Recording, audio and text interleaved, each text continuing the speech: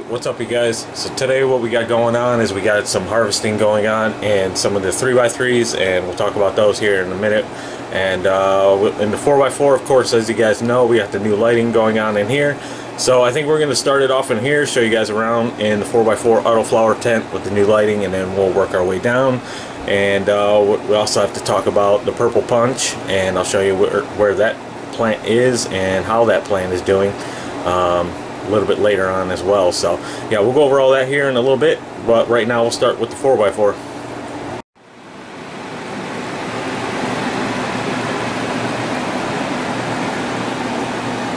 Alright, well there we go. We finally got some natural, better lighting in this 4x4 Autoflower tent. As you guys can see, everything looks so much better. You can see the plant so much clearer. It looks great in here. Much better. So it is day 53 for these 4 Autoflowers right here. We got the Skittles OG in the back corner there, our bag seeded Mesia in the 3-gallon pot right there, and we got our White Widow up front here. We got our Northern Lights there. These here are just the clones, photoperiod clones that are going to be moved over into that tent, and those will be flowered here within the next couple days. Actually, I probably will let them veg out just a little while longer in one of those tents over there before flipping the flower. Probably around the time that they need to be top dressed is when I'll flip the flower, which will be sometime I believe next week for them. But back to the Autoflowers, everybody's doing good. Every plant looks happy, healthy, no issues going on. Our bag seed Mesia still got our weird colored leaf going on there, but nothing else major going on with this plant, so I think we're good. The Skittles OG back there is just eating up that whole back corner. And then we got the Northern Lights back there, barely poking her head up there. White Widow, looking good as well.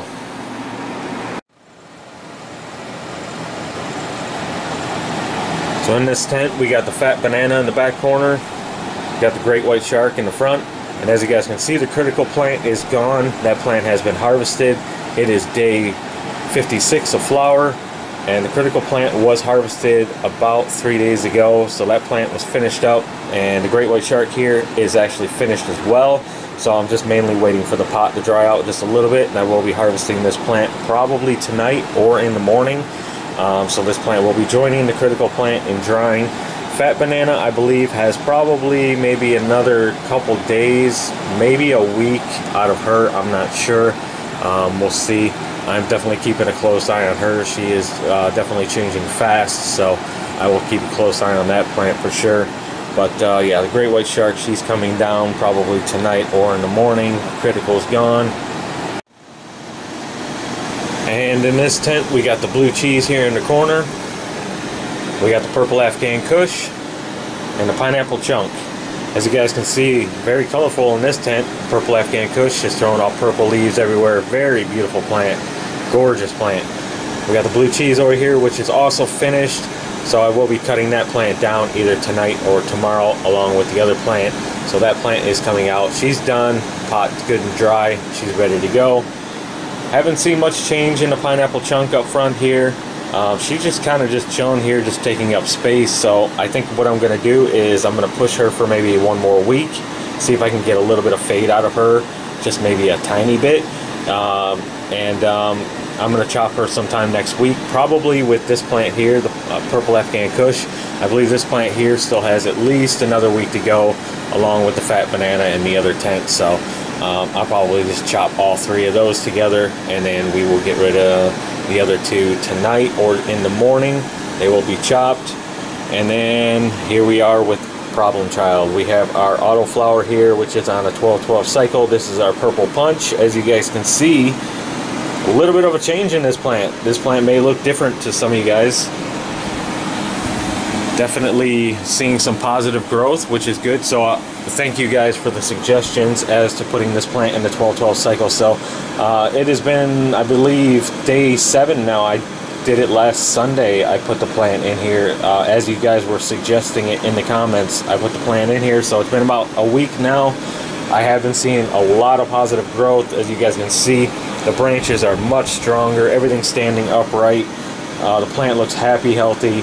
So I think what I'm going to do is keep her in here for another day or two, and then I am going to move her back into the 18/6 Autoflower tent 18.6 light schedule. Put her back on that, and hopefully she will be good to go. But yes, thank you guys again for the suggestions. I appreciate it. This worked perfectly.